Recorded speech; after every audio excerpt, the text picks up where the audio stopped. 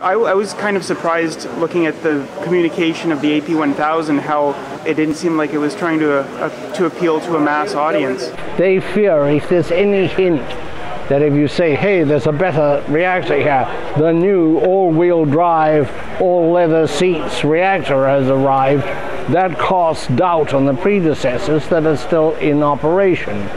The valves allow water to flow by gravity from the passive containment cooling water storage tank located on top of the shield building to provide additional cooling of the steel containment vessel. Are they trying to tell us the AP1000 is a particularly safe reactor?